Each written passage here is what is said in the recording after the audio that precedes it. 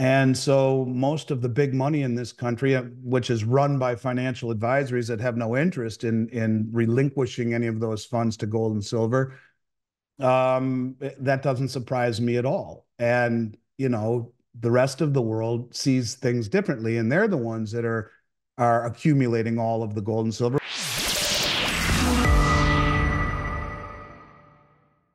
Welcome back to Soar Financially. Happy New Year, everybody. Thank you so much for joining us again in the new year. Welcome to 2024.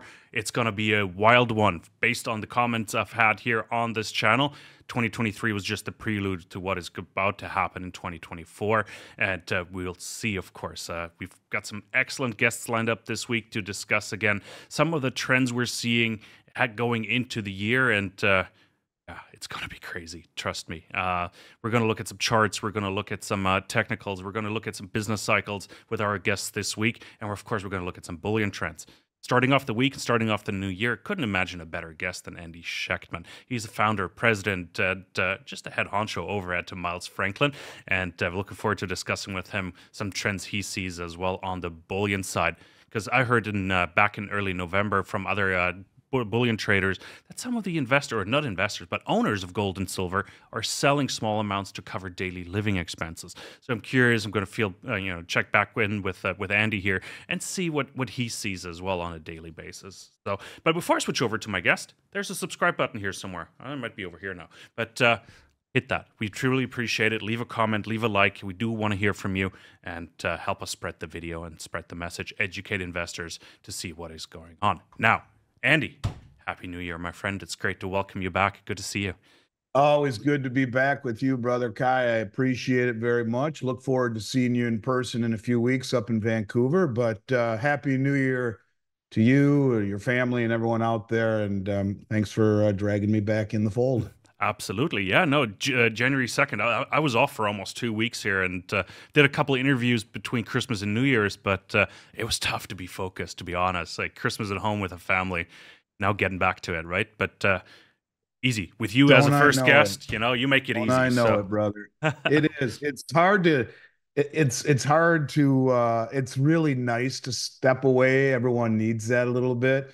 One of the things that I find interesting is that when you do come back after a week or two of letting your brain, unravel and decompress, how much you've missed. And, it's when I was young, Kai, I mean, I've been doing this, next month will be 34 years that I've been doing this. And when I was young, it was like kind of like a roll of toilet paper, a brand new, fresh one, barely spun. You never noticed the passage of time. You didn't see things happening, and as time passes, maybe one or two or three events a year that were truly noteworthy. And it just seems that now it's like the roll is spinning and you can see the cardboard coming. What does the cardboard have in store for us when the roll goes empty? But what I mean really about all of this is that it's just things are just spinning so much faster than they ever did. And every single day there's something noteworthy, and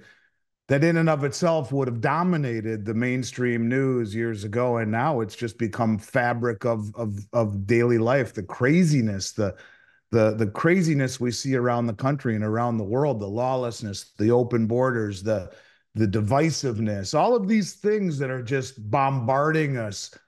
So it was nice to unwind and focus on family and friends and a little bit of NFL football and even a couple cocktails. But here we are, 2024. I believe it's going to be the craziest year of my career. I have this feeling that maybe I could articulate it if I really thought about it, but I almost feel like I can't. Like it's just this feeling that I think a lot of people have of things just, for all you kids who grew up in the 70s, the original Star Wars, there's a disturbance in the force, and I feel it. I just don't know exactly what it is, but happy to run shotgun with you here and talk about it, and let's start to unpack things. Let's do it. Absolutely. Let's start with recapping 2023 a little bit, Andy. I called it a bit of a prelude to what is about to happen this year. Let's start with that. What were some of the most important, trends you've seen last year, or trends, events that sort of impacted what you're looking at that might path the way for a tumultuous 2024 here? Well, I've my main focus for the last 3, 4 years has been on this growing coalition of countries, the BRICS, that are gaining legitimacy, gaining credibility, gaining critical mass, gaining mass adoption. And in 2023, we saw the admittance, which just went full effect here yesterday, of Iran and Saudi Arabia and the United Arab Emirates and Ethiopia and Egypt. And this is a big deal as far as I'm concerned. This is a very, very big deal. I think the end of the U.S. hegemony is over the entire world is becoming obvious. I think that's kind of one of the main trends that I saw in 2023. And I think I would cap it off by saying maybe the biggest event that I saw in 2023 that really puts an exclamation point on the BRICS. And we can talk about the fact that there's another 16 countries that have already formally applied, another 20 plus countries that have expressed interest. You're talking 40 countries in all, and if not more, a massive growing coalition. But I've talked a lot about Saudi Arabia. I focused on Saudi Arabia for several years now. I think that's kind of what's got me noticed in this industry, because I was talking about this stuff before everyone was in 2019, 2020, and all the almost 1,400 YouTube videos I've done. Every one of them talks about the BRICS going back that far. And I've often talked about Saudi Arabia as being the linchpin of all of this. And I would say, look, they joined the Belt Road Initiative along with every other OPEC country in the world. That's 75% of human population right now, 50% of global GDP right now. A growing group of countries that are uniting together. The West isn't part of it. I talked about how they applied for and have been admitted to formally into the BRICS. Huge deal, right? Yeah, big deal. I talked about how they joined the Shanghai Cooperation Organization. This is another big deal that isn't talked about enough, which I think people need to focus on the fact that the SCO is the largest regional financial and military organization on the planet. You can't make these provocative moves against the West. Gaddafi and Saddam Hussein showed that to be true, unless you got your six covered, your rear end. And I think it's easy to say that when Saudi Arabia applied to these groups, the realization that they're being protected perhaps by two of the three largest nuclear arsenals on the planet is certainly something to think about. I talked about how they joined the BRICS New Development Bank. A lot of this in 2023 happened. Not all of it, but a lot. And that was a big deal, obviously, because this is like the World Bank. It is the engine of finance and growth for this new regime. And I want people to understand that, you know, this is something that I see coming. It's not something that's going to happen immediately until it does. It's the logarithmic decay theory. Little by little by little by little by little, and bang, all at once. When is the all at once? I don't know. Brent Johnson and his milkshake theory is very astute. He's been right, and he will be right until he's not.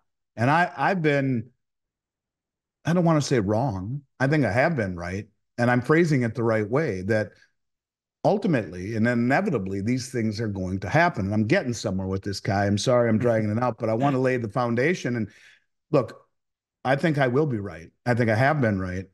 I'm not expecting tomorrow to be the end of the US dollar, but there will come a time when the 500-year dominance of the West and the hegemony and the sanctions and the coercion and the bullying and doing things not in a cooperative manner will have run its course. The mismanagement of the world reserve currency will have run its course. All of these things in time will have run its course. So this is one of the things that I focus on, this little by little by little by little, then bang, all at once, this logarithmic decay. So all of these things that have led up to this point have been really, really, in my opinion, very important. Now we see Saudi Arabia in Davos in 2023 tell the folks at the World Bank meeting that, yeah, we're interested in listening to other currencies talk about paying, other countries talk about paying for oil in other currencies. Remember, it is the backing of the petrodollar, the fact that Saudi Arabia and OPEC have valued oil in dollars for 50 years, that has given the dollar its petrodollar status, given us the world reserve status. And there was a comment made in 2023 that was incredibly provocative, not the most provocative thing, which is coming, I'll talk about in a second. But look, Saudi Arabia said, look, China is our most important partner in oil sales this year and for the next 50. Well, that's a big statement, right? It's been 50 years that we've been protecting the Saudi kingdom and had this privilege. And I think when you talk about the meaning of words and the significance of them, there's a lot to unpack in that statement alone. And I don't think there was symbolism in what he was saying. There's no joke in what he was saying, and it's foretelling the future of the dollar and its relationship to oil sales globally. But to me, the biggest event happened just a few weeks ago, and it's interesting. You can't really find it. MSN came out with an article and talked about it. You can find it if you look hard enough. But here's the deal. So Saudi Arabia doing all of these things has been my main focus, right? And certainly I think ultimately there will come a day when Saudi Arabia and the rest of OPEC say to the West, listen, you guys have signed an executive order to go green. We respect that. We appreciate all you've done for us. But we're now joining with a growing coalition of countries that represents the majority of humanity who doesn't have aspirations of going green. And so we're going to hitch our wagon in a different manner, but thanks for the memories. And that's when it becomes a religious experience in this country as the world dumps dollars because they don't need to stockpile them. This synthetic demand that has been created for 50 years to buy oil is no longer necessary. And the byproduct of that massive overwhelming of dollars hitting our shores is massively spiked interest rates. And all of the inverse correlation to the asset prices in this country becomes a very, very, very big problem very quickly. Not to mention the banks, which cannot handle interest rates spiking to that magnitude. It's the Great Reset, right? You and I were talking offline, and a lot of people are saying this is the year of the Great Reset. Well, whenever that happens, there's your Great Reset, and there's your villain to point to, Xi Jinping and Putin and OPEC. They did it to us, right? But that's neither here nor there. To me, the big one was this story that came out just a couple of weeks ago. United Arab Emirates hosted a summit in Dubai. 200 countries for the United Nations on climate change. Interestingly enough, it was presided over by the chief of the state-owned United Arab Emirates Oil Company, who told the ex-president of Ireland, just so you know, if we go this way, if we go completely green, away from fossil fuels, you'll send civilization back to the caves. So you can understand where they're coming from. Now, look, they are the seventh largest producer of oil in the world, United Arab Emirates. They were just admitted and formally accepted into the BRICS alongside of Saudi Arabia. They are a OPEC producing country. 2 days before 200 countries from around the world come to Dubai for this summit, United Arab Emirates announces we do not want to take dollars for oil anymore. Now, that is a very, very, very big shot across the bow of the Western hegemony. And what's even more interesting to me is that as soon as the summit ends, and I think the timing of this is no coincidence, you make this announcement right before 200 countries come to Dubai to talk about climate change.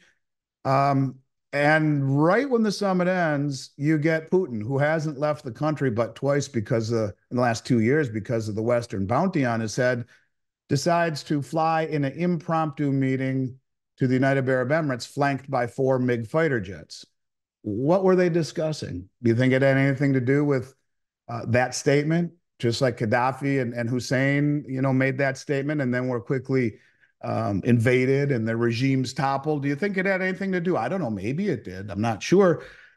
And then he goes directly to Saudi Arabia, where the day after he leaves, OPEC announces an increase to 2 million barrels of oil per day that will be decreased. So increasing the decrease of 2 million barrels per day. What you are seeing are these countries forming alliances.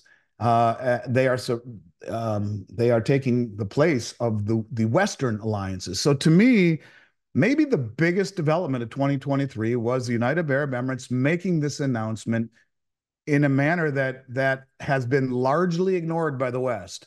So I guess this is just more of the same for me. And I would say one last thing, and I know I kind of put more into this question than you bargained for. I apologize, but that is that the West does things in a manner whereby instant gratification is not fast enough. And that's why when the currency didn't happen in 2023, the common settlement currency for the BRICS, everyone said, see, but I don't view it that way. In cryptocurrency, they call it mass adoption.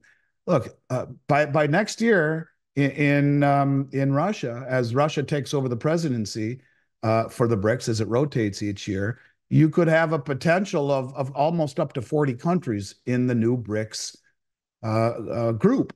Right now, we don't know exactly how many, but 16 have formally applied, if not 20 formally. And, put that together, you're at, 30, 40 countries possibly growing in legitimacy. Now, they were all tasked at going back to the drawing boards and coming back and presenting their findings for a common settlement currency. It'll happen at some point. Why do you think gold was reclassified tier one? But I want people to understand that this is being done methodically, and they're doing things in a very methodical fashion that when they do say, hey, folks, we're done, dollar's done, thanks for the memories, that they have all of their bases covered. And I think 2024 will be just that, more and more reinforcing of a growing group of countries that represents the majority of humanity in terms of population, a larger military might by a long shot than the West, more GDP than the West. They're already there right now. The BRICS countries right now account for more GDP than the G7. And then you talk about oil and rare earths. They have more energy and commodities than the West does by a long shot. In fact, they're going to control the majority of the oil production, the liquid natural gas, all the rare earth metals, the precious metals. And this is something that is happening more and more and more. And if you look at the countries that are joining, like Venezuela has just formally applied.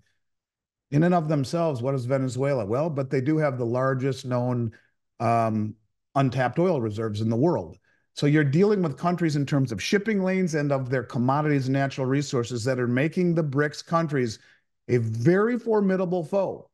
And little by little by little by little, then bang, all at once, you have to see the big picture. And if you're too obsessed with instant gratification, you'll poo-poo this. But I will tell you that could be a very dangerous mistake at one point. And I don't know if it's 2024, 25, 26, I don't know. But they will flip the switch and you will see a move away from the dollar as the sole settlement currency for oil. So to me, that was by far the biggest event of 2023. And I think it will continue to be the biggest event in my mind until we see some sort of ultimate outcome where you have a real challenging of the dollar. So don't mean to answer that in such a roundabout way, but I think to me that there are only a very few things that are really important to me, and the rest is the periphery is kind of noise, Kai. No, absolutely. And it makes a lot of sense. A lot of follow-up questions here to be asked as well. But one topic I want to follow up on really is geopolitics in the region right now, as well in the Middle East, because you mentioned Saudi Arabia, and they're playing a pivotal role also on the political side, not just on the economic side, economic warfare and using, de-dollarizing massive swaps with China there as well. But on the political front, they're getting involved. They're trying to negotiate between Israel and Hamas, and even with the Houthis to a degree to a certain influence and dominance there as well. Do you see that role growing? And will 2024 be the year where they say, okay, hey, here we are? And I think they've done that last year as well, where they sort of intervened in certain events and said, guys, you got to slow this down. We got to be here more sensible, where they just stepped up. Yeah, I mean, I don't know. I think you could look at this group of countries and say they do things in a different manner. They do things in more of a cooperative manner. And, you look at the relationships that, as an example, that China bridged between Saudi Arabia and Iran, where they're building embassies in each other's countries, where, they're letting bygones be bygones. The first ever railway built between Iran and Iraq And when you talk about what's going on in Yemen with the Houthis, there's a part of me that feels like this is playing right into the hands of Putin, because what they have right now is something where, look, Putin has come out and said the Suez Canal cannot be considered effective anymore. And what they're trying to do is use the Russia's North Sea route. It's a corridor that it runs perfect synergy with the Belt Road Initiative, and it allows safe passage in a much, much faster way, either by Russian rail or by this Northern Sea route. And it takes 10 days less to use that than to go around the Suez Canal and the Red Sea, which is now a very dangerous place to be. But in terms of geopolitical events, yeah, I think you're going to see more than anything sides being chosen, and the way that these countries are doing it is in a cooperative fashion rather than in a coercive fashion. So I think China will lead the way with this, to be honest with you, and I think Saudi Arabia will do what they need to survive, and I think that means by choosing sides. And I think they will become less and less and less accommodative to the West, and to the West's desires.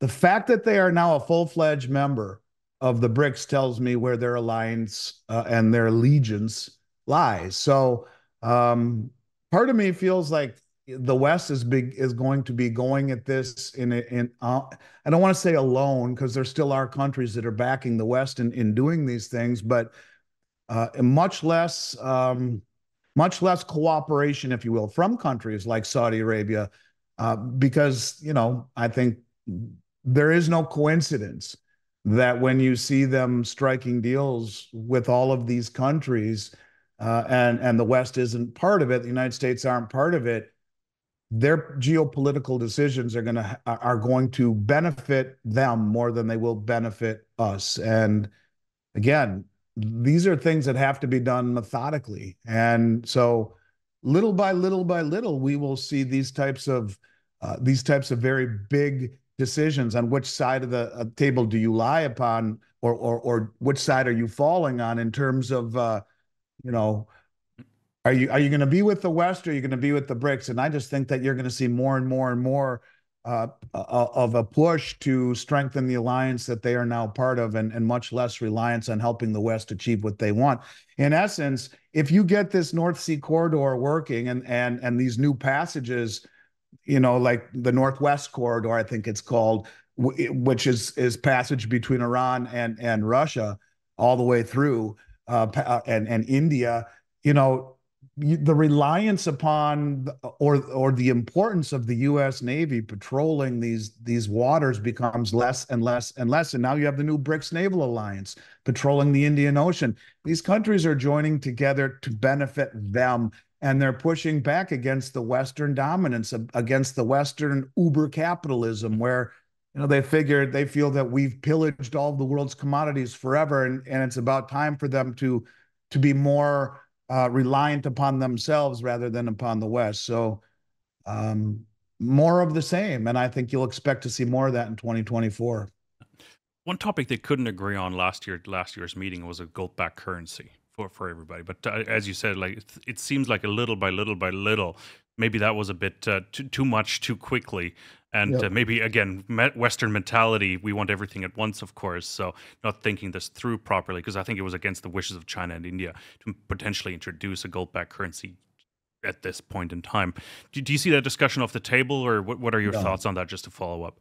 No, I think it's ultimately 100% going to happen. I mean, look, there's no reason for the BIS to reclassify gold the only other tier one reserve asset in the world. And when you look at the amount of gold that's been accumulated, and silver, by the central banks, you're talking over the last 2 years, more gold accumulated by the central banks, and mostly those central banks, than at any time ever in central banking history. I just think that in order to issue a currency that has legitimacy, you have to, like in crypto speak, you have to have mass adoption. They weren't ready to do it. And Jim Rickards is a very smart man, and he's more tied in than I'll ever be. I think, what he said will ultimately be, he said two things that made a lot of sense to me. One, they'll issue a gold-backed currency. I couldn't agree more. I think there will be a marriage of gold and blockchain technology where you will have a blockchain that shows what every country has pledged to the new system. It'll be it won't be a reserve currency at first, maybe, but it will be a settlement currency, and it will be pegged to commodities. We've been told that by the Russian finance minister for years.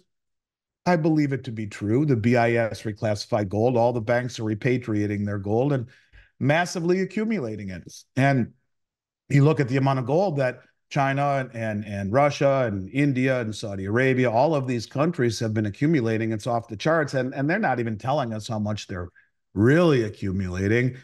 But you have to do it in a manner that has mass adoption. You can't do something like this unless all of the I's are dotted and T's are crossed. If you look at what happened at the end of the meeting, Kai, they said, the meeting in Johannesburg, let's all go back to the drawing board, come back and present your findings next year on a common settlement currency. In the meantime, let's all trade in local currencies. And that's exactly what you see happening. The deals are being struck in, China has some 30 currency swaps with other countries, 30 countries worth of currency swaps where they agree to use each other's currencies in lieu of the US dollar for settlement. And each one of these currency swaps or all of these settlements that are being done outside the dollar is another swing at the tree. Chop, chop, chop, or little by little by little by little. And ultimately, it will affect the reserve status of the US dollar. And that's really the issue here is that, yes, all of the dollar bulls are correct. It still is the most liquid market on the planet. And it still is the world reserve currency. But you can see that little by little changes are being made. Now, yes, if they were to issue a gold-backed currency, which I believe ultimately they will, and tie it to cryptocurrency, to a blockchain, which I believe ultimately they will. And the reason they'll do that is because President de Gaulle from France proved that convertible currencies convert. He started draining all the gold held at the Treasury, and that's why Nixon closed the gold window. So if you make a currency, Gresham's law, where good money chases out bad, you're going to have a deal where people will convert. But if you instead don't allow the conversion, but have immutability and veracity and transparency, you have the gold or whatever commodity is pegged to the system on the ledger and have it audited and be completely transparent about it, you have legitimacy immediately. And I think that's ultimately where we are going. Even Kristalina Georgieva, the head of the IMF, said any central bank digital currency that is not pegged to something is just another fiat currency. I think they know they have to tie it to something. And what better to do than the only other tier one reserve asset? And do you think there's any coincidence that the central bankers of the world have bought more than at any time in history? Of course not. But they're doing it the right way. Now, my only question is, does the West beat them to it? Because I think the West realizes this has to happen too. And, it's interesting where the IMF not only made that statement, but when I saw you back in Vancouver, like right around, this was about a year ago, they came out with a report titled Gold International Reserve Currency, comma, a barbarous relic no more. So even the IMF and the Western central banks understand that, we've probably squeezed as much credibility out of the fiat system as we ever will. The next system, like Zoltan Pozsar says, one based on commodities and transparency, will have to be pegged to something. So ultimately, we will see a gold-backed currency. There's just too much coincidence there to not. But here again, West thinks in terms of immediate, and it's not quick enough. And that's why Rickards got crap. And that's why people say it's a nothing burger, because they can't see past the reality of it is that, they probably made the decision. This is not the time to do it. It will fail. We need to get more countries on board. We need to have a larger swath of humanity that is part of this ecosystem before we challenge the dollar's dominance. And so until then, we'll trade in local currencies, go back to the drawing board, tell me what you find, and keep buying gold. And that's what basically they said. And look at who's buying it all. They are. And so, yeah, I do think ultimately it's coming little by little by little. Then bang, you'll wake up one morning and there'll be a new BRICS currency. And Saudi Arabia and OPEC says, hey guys, listen, you're going green. Thanks for the memories. We're now going to take the new BRICS settlement currency for oil. And we're not taking dollars anymore. I mean, UAE just made that announcement. How hard would it be to see that? When that happens, things become really, really chaotic, really, really fast as interest rates spike to the moon to combat that massive influx of inflation as the world dumps dollars. Every country in the world's had to own them for 50 years to buy oil. That synthetic demand is a privilege that I don't think people realize how exorbitant of a privilege it is and why we should be doing everything to cling to it. It seems on all fronts, both domestically and internationally, we're doing all we can to show we don't deserve the reserve status anymore. And as I probably mentioned the last time we talked, the ironic thing about all of this, Kai, is the lead economic advisor to the US government, Jared Bernstein, his whole platform is to lose the reserve status because it is an exorbitant privilege we can no longer afford because of the trade imbalances and distortions it creates. Well, you couldn't do a better job of losing the reserve status than by weaponizing the dollar, talk of confiscating those assets, not just sanctioning them, but confiscating them, using them to rebuild the Ukraine. That's a whole different ball of wax in the world community. And then telling Saudi Arabia, the linchpin of the hegemony, hey, we're going green and sign an executive order to do it. I mean, you couldn't do a better job. Is all of this coincidental or is it too stupid to be stupid? And that's, the point is this by design? Why would they do it? Because it's a lot easier to blow up the system that you've mismanaged and screwed up completely and totally, indebted to 150 trillion in debt, Medicare, Medicaid, Social Security, government, military pensions that are not on added to the $34 trillion debt, 150 or so trillion in funded and unfunded liabilities with 5 trillion in assets, the largest being student debt. 40% of our assets are student debt. We are broke, we're insolvent, we're at 130% debt to GDP, and there's never been a country that crossed that line that didn't default, ever, either outright default or by hyperinflation. So if they do this because we incentivized them to, and the public doesn't get that part, there's no way they incentivized them. Yeah, we did. Now you have a villain to point to that blew up the whole system. Those bastards did it to us. And a rallying cry to bring in the new CBDC when the dollar gets pummeled and dumped by every country on the planet. The byproduct of which means interest rates go parabolic and everything that people feel wealthy about in this country, poof, is gone. And the banks and our money, but have no fear because Lael Brainerd, number 2 at the White House, a modern monetary theorist who helped develop the CBDC that Biden signed into executive order with MIT.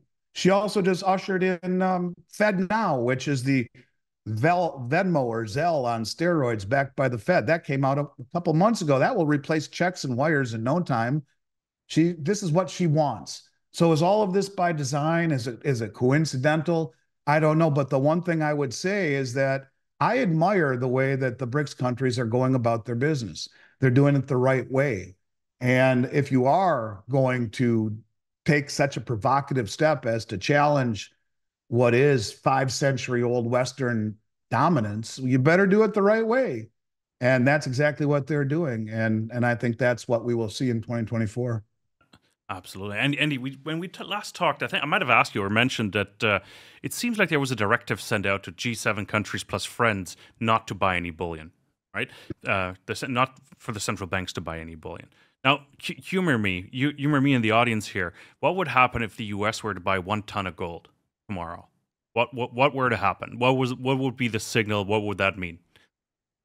I mean, 1 ton isn't even that much anymore. Oh, But I think that I think it's a if they symbolic character. It announced could have it, been an ounce. Doesn't matter. yeah, I mean, if they announced that we're starting to buy a whole bunch of gold again, it's almost weird that they don't. But you have to ask yourself, where did Gaddafi's gold go? Where did Saddam Hussein's gold? How about the 12 billion in gold the Ukraine sold to fund the war? Where did that go? You have to wonder, are we getting our gold in less than transparent manner? But I think it would signal to the world it's pretty much every man for himself sort of thing. And the reason the West haven't been accumulating gold is because gold is the antithesis of the system, and it shows the inherent weakness and fragility of the Western system.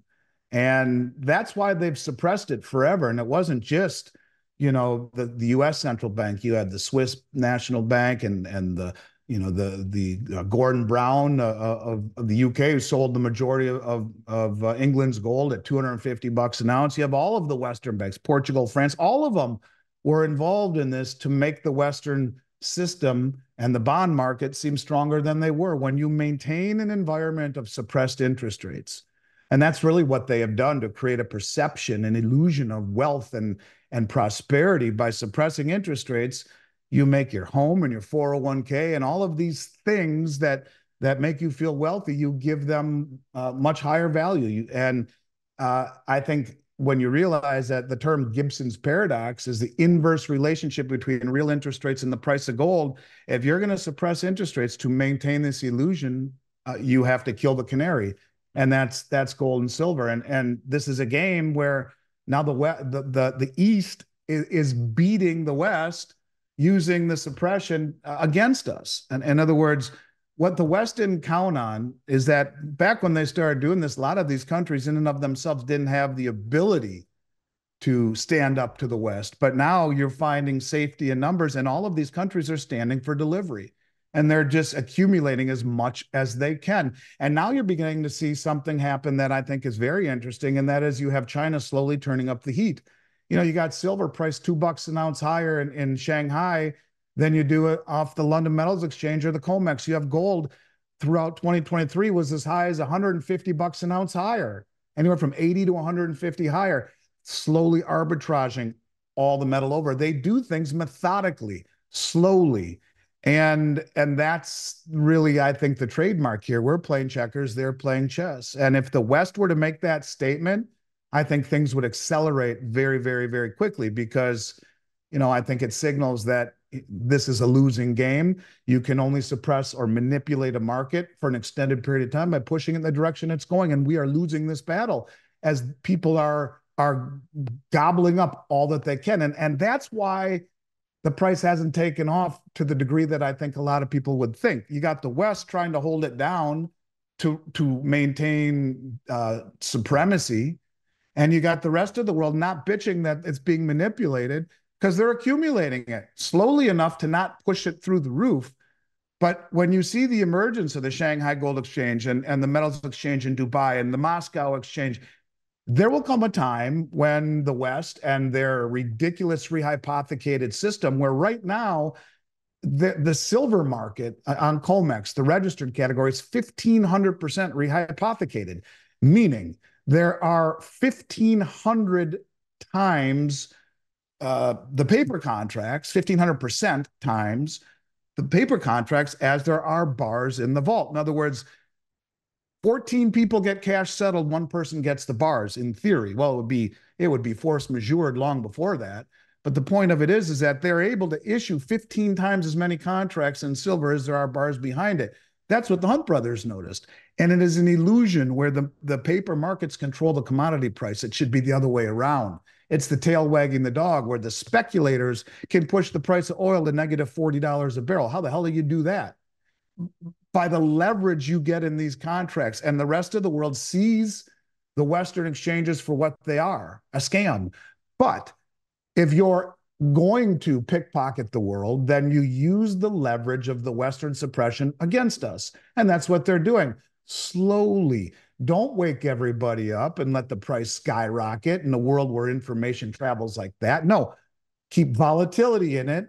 And make it counterintuitive. Like, why hasn't gold taken off the way that most people think it should? And I think it should be a whole hell of a lot higher, even in the face of headwinds of real interest rates that have gone up, 500 basis points in the last year. It doesn't matter. It's that this is being done in a very methodical fashion. And if the West were to signal we lose, we give up, kind of like the end of the London gold pool, well, yeah, you'd see the price go parabolic very quickly. No, definitely. Lots of good points, and you half answered my next question there, Andy, already, because we entered the year, the record high gold price, we're trading around 2070 as we're speaking here, dollars per ounce. lot of commentators, a lot of analysts expected a follow through and a price rally in gold once we broke that all time high around 2080, I think it was. We haven't seen it. We quickly jumped to 2135, I believe, but then quickly dropped down again as well. Why don't we see that follow through? Is it really just like to paraphrase a little bit, just market manipulation there, just keeping the price in check to keep things in order? I think that's part of it. I mean, you had a lot of people who bought in 2011 and had been waiting a long time to get out. I mean, sure, that's some of it. I don't believe any of that. Why do I even say that? I mean, sure, okay, that's.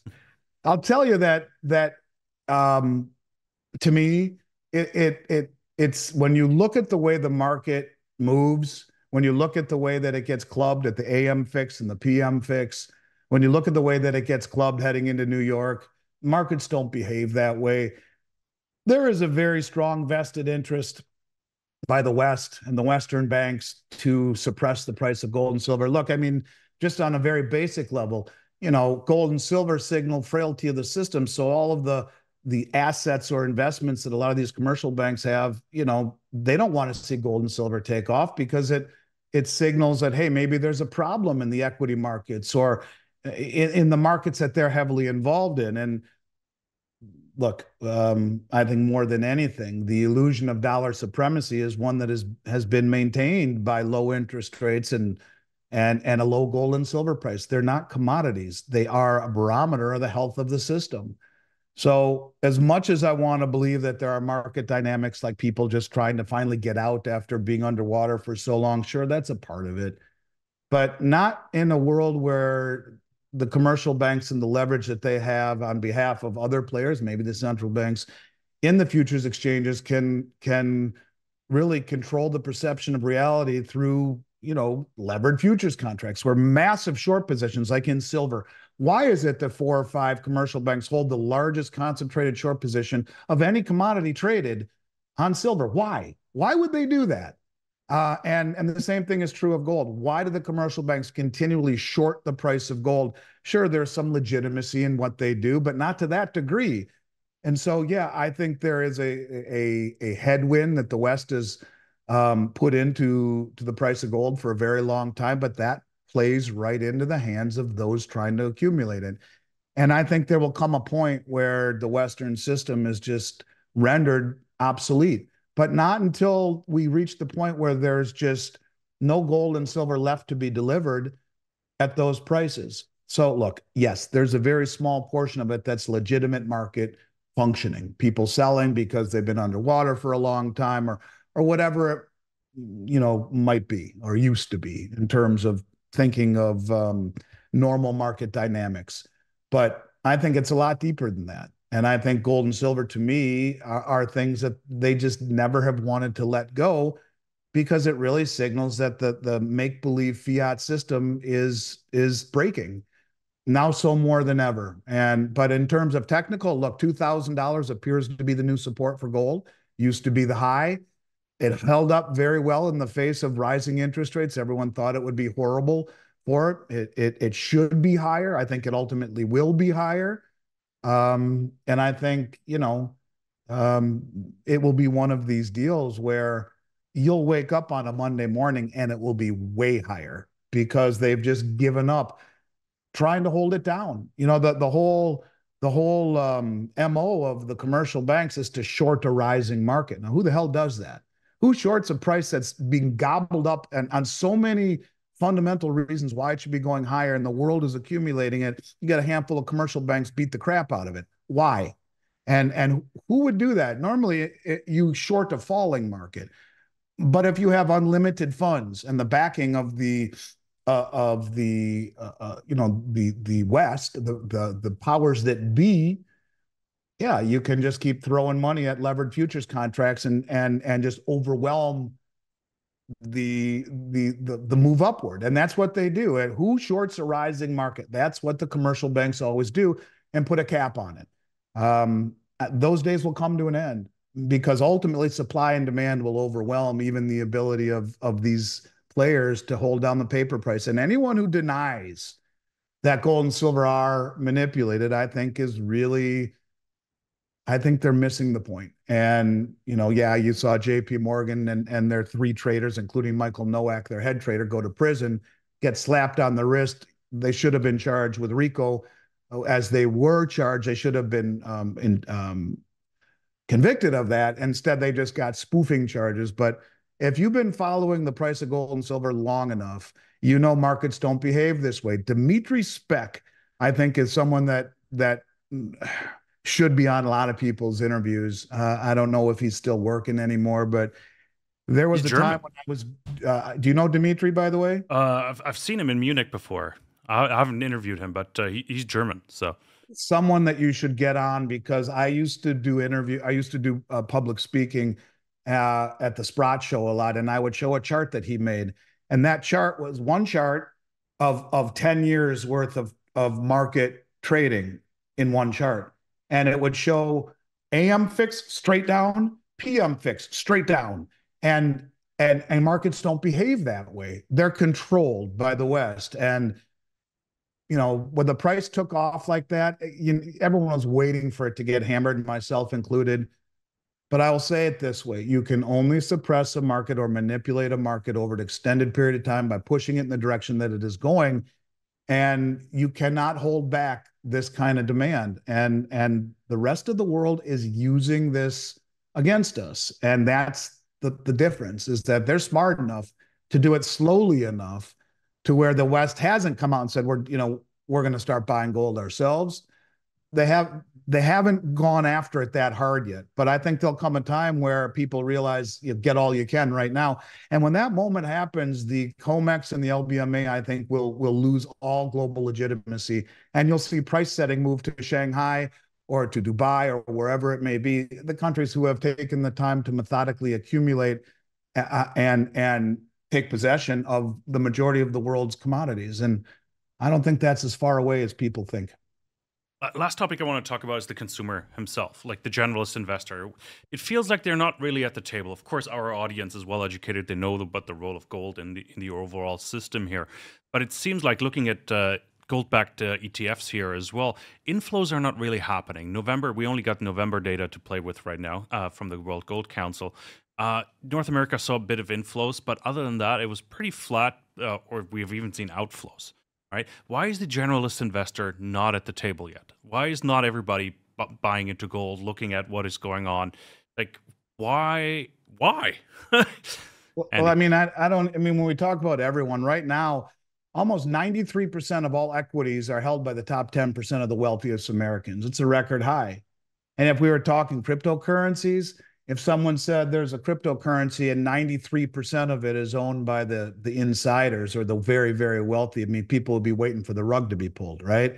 And so, I mean, I don't think the majority of America is involved in just about anything right now. They're trying to put food on the table, the middle class being eviscerated.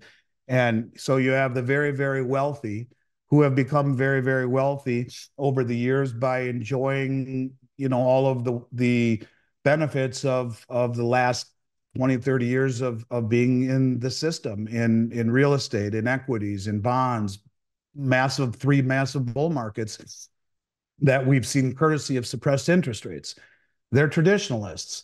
And so most of the big money in this country, which is run by financial advisories that have no interest in relinquishing any of those funds to gold and silver, that doesn't surprise me at all. And, the rest of the world sees things differently, and they're the ones that are accumulating all of the gold and silver. We do see a growing groundswell, if you will, of people understanding this, but I think you see a bank get bailed in.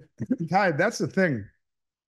People don't understand that bank bail-ins were written into law in the Dodd-Frank Act. And even though Silicon and Signature were bailed out illegally, and the other banks that have failed were gobbled up by JP Morgan or other regional banks, we haven't seen a bank panic yet. And maybe that's when there is another bank failure, and this time it's bailed in, where everyone is unsecured general creditors and loses everything.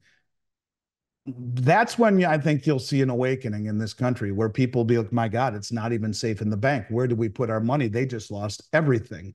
Or you look at the book by David Rogers Webb, The Great Taking. How many people understand what's going on with the great taking? How many people understand what that really stands for?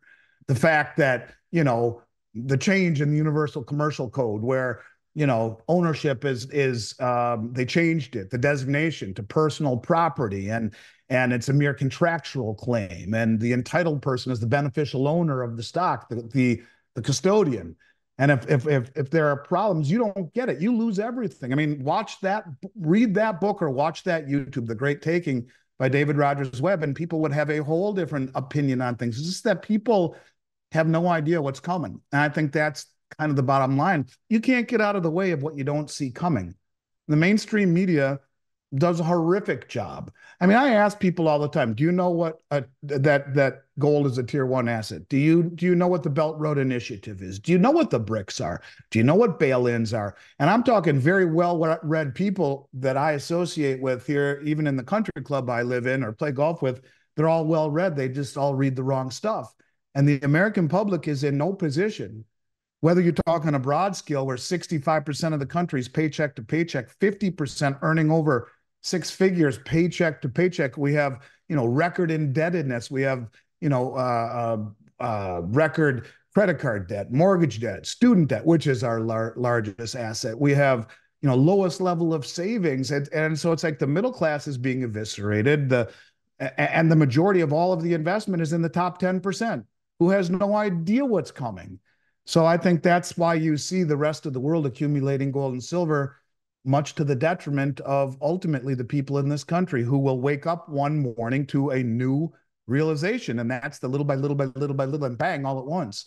And if you're not paying attention, if you're not seeking alternative media like you and others, you're going to be scooped up like everyone else who has no idea what's about to hit them. Yeah, you may feel it. Something's wrong around you. You look at all the divisiveness and the lawlessness and all of these new woke ideologies that are making people feel uneasy.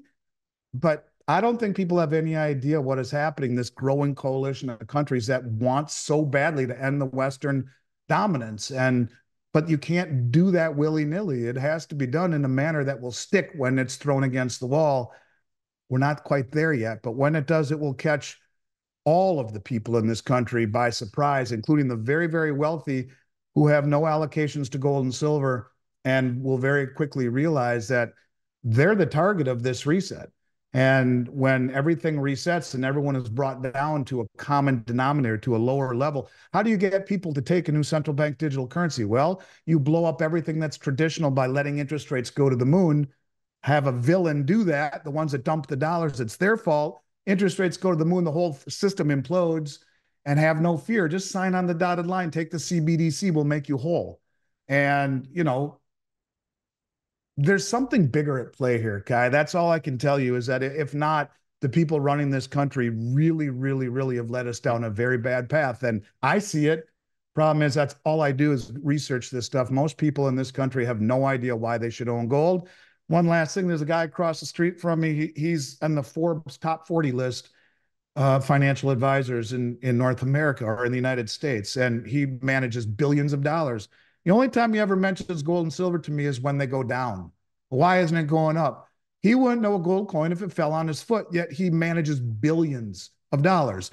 Well, that's the point. That's the point why these people or the West has not taken part in this. They just don't see any reason to do it. Sadly, they will, but not until it's too late. No, absolutely. No, really, really wise words there, Andy. Since I have you, last question on the bullion side. I need to ask you. You're an expert in that as well. Do you see any trend changes? Anything changing in consumer behavior on the bullion side right now?